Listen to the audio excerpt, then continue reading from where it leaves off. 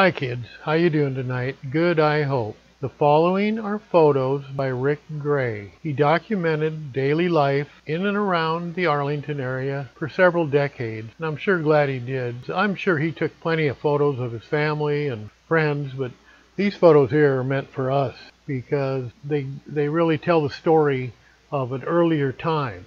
Now when you look at photos like this, do you ever wonder what the photographer looked like? Because you just see these photos and you have no idea what he ever looked like, and it just so happens I ran across a little bit of footage, video of him sweeping off the sidewalk in front of Arlington Hardware. You'll see him in just a minute at the end of these harvest photos.